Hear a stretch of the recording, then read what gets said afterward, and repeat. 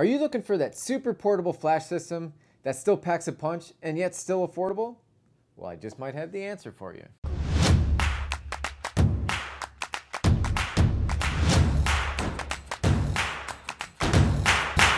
What is going on, everybody? I am Patrick McBride, and today I'm going to show you the portable flash system that I use for my run and gun style portrait work. Okay, so before I dig too far into this, I do want to clarify one thing, that I'm by no means saying that this is the perfect setup for every situation, right? So when I'm working in the studio, I prefer to use a dedicated set of studio strobes for that. But this is what I like to use for more of that run and gun style setup. Something where I need to knock out a lot of images in a short amount of time, and something that's very easy to carry around. So I think it's good for shooters like me, portrait shooters that work a lot on location, but also like wedding photographers. I think this would be a perfect setup for them. Okay, so the system that I found works best for me in that type of situation is the Flashpoint 360, the Flashpoint Streaklight 360. So this is basically just a large, more powerful speed light, and it comes in a couple different pieces, which I'll go through everything and show you exactly what I use and what each piece does. But this particular flash unit, 360 watt seconds. So for those of you that are familiar with Alien B units, this is equivalent to an Alien B 800 flash unit. Or if you're an Einstein shooter, this would be like an Einstein at like about half power. So just to give you an idea for the power output of this particular unit. So when you order this unit, it comes in a few different ways. I like to use TTL. I'm a TTL user for a few different reasons, but this unit does come in a TTL version and a fully manual version. But when you order it, you're going to want to order it with the battery pack and with the flash head. You can order this with just the flash head separately, and that's for a couple reasons. One, sometimes you may want to add more than one light for the system. In this particular battery, you can run more than one light off of. So that's why they allow you to order these separately. But if you're ordering this for the first time, you're going to want to order this combination of Flashpoint TTL, Flashpoint Streaklight 360 TTL with the battery pack. Okay, so once you have these two pieces, you have the flash head and the battery, you're going to need to connect the two together. So I know this comes with a cable that'll connect the battery pack to the flash head, but this is one area where I do recommend making an upgrade right away. And I recommend you get this Y style cable, and it's actually just this piece here. This is the piece that comes with the battery. But this Y splitter cable, what that does for you is it allows you from one flash head to draw from both battery ports. And the reason that's important is because it's going to give you much faster recycle times. It's basically going to double your recycle time. Okay, so now that you have the battery connected to the flash unit, you need this thing to be able to talk to your camera. So that is where the R2 trigger comes in. And I should point out at this point that all of these are specific to their camera, to the camera model that they go with. So for instance, this model number is -C, so that's for Canon. They also make Nikon, Sony, and so you do want to pay attention to it and make sure that you are getting the correct system for your camera unit. But so the trigger that goes along with this, to help the TTL function wirelessly, is the Flashpoint R2 transmitter, and this one again is specifically for Canon. This is the transmitter that I have. However, they have come out with one now that's much better, the R2 Pro. So you know, this thing is honestly just a piece of junk. It's my least favorite part of the entire system. You know, it's tough. You fumble through these menus. A lot of things don't make sense. The buttons, sometimes you have to long press or double press just to get in menus, and it's just, honestly, this whole thing's a nightmare. So if I were you, I highly recommend you go with the R2 Pro version of the same trigger. And by the way, I'll be linking every single one of these components in the comments. I'll give you guys a link, so don't worry about stopping this video, take notes. It'll be right there for you in the comments. Okay, so now that you have the battery connected to the flash unit, and then you're able to talk to this with the transmitter, now we need to figure out how we're going to carry this thing around. So you're probably going to want to put this on a light stand of some sort. So there's a couple different ways you can do this. Actually, there's a lot of different ways you can do this, but let me show you the way I do it. So you have a light stand, and you know, depending on the situation, I'll either use a light stand or I'll actually have a light pole, something that my assistant will constantly hold in place.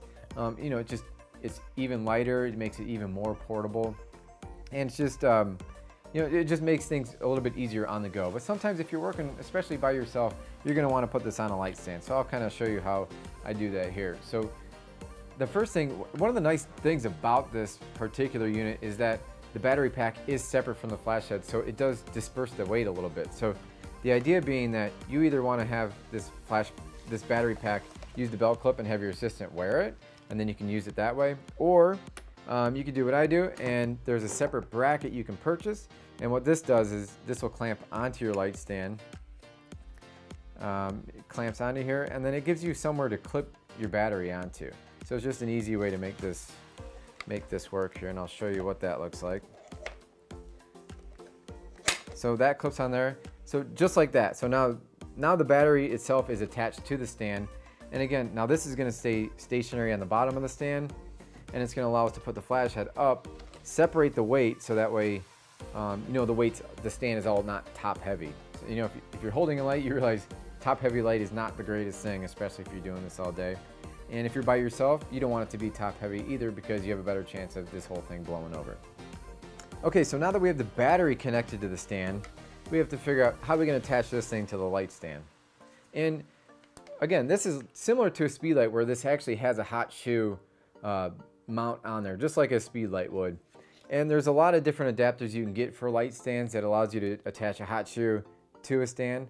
However, I would highly recommend you don't use that unit. This is a pretty beefy unit, and the whole thing's heavy, and just by mounting it on there, you're just asking for something to crack off. And you know, just I've found it not to be the most durable way to do it. So there's a whole separate bracket you can get, and this one is I believe by Godox. Again, I'll link to this in the comments so that you know exactly what I'm using. But the nice thing about this particular mount is a couple different things. One, once you attach it right onto the stand, this allows you to clamp not from the hot shoe, but this clamps onto the flash unit itself.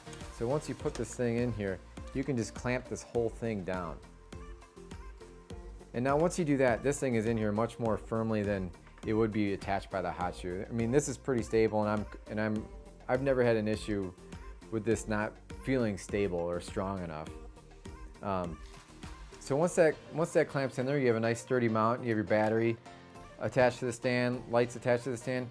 The other nice thing about this particular mount is it also gives you the ability to tilt the flash head, but also it has an umbrella mount in here too, so that gives you some extra options for modifiers.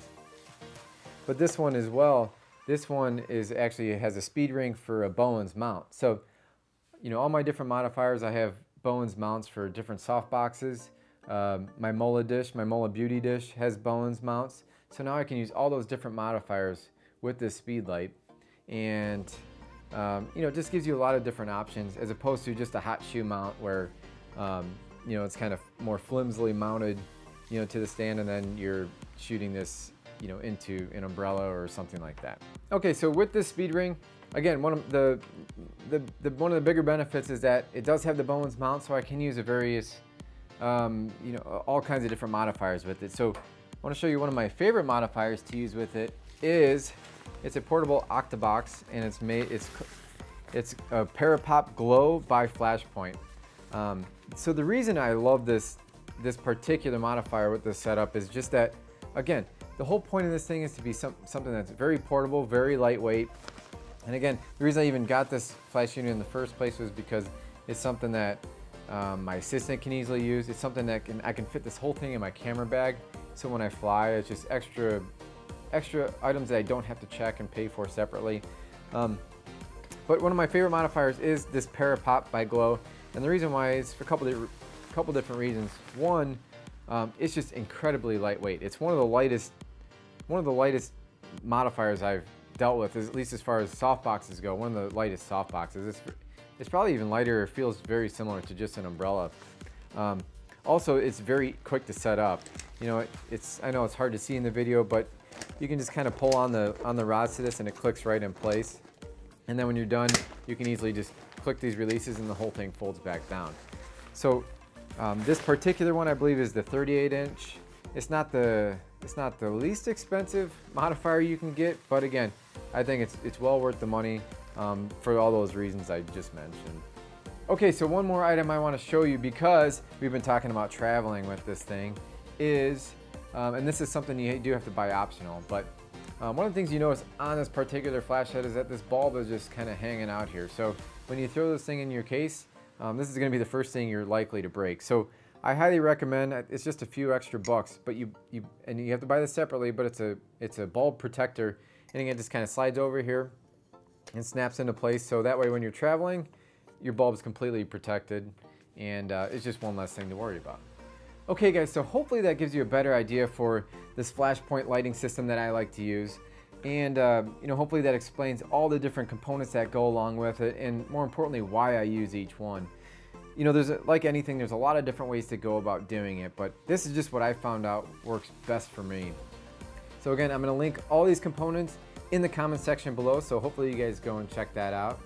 Also, when you're on my website, if you're looking for a little bit more help on how to use this particular flash, or just different ways you can improve your photography in general, be sure to, you can hit me up with questions there. Be sure to sign up for the email list. And with that, thank you guys for watching, and I will see you in the next video.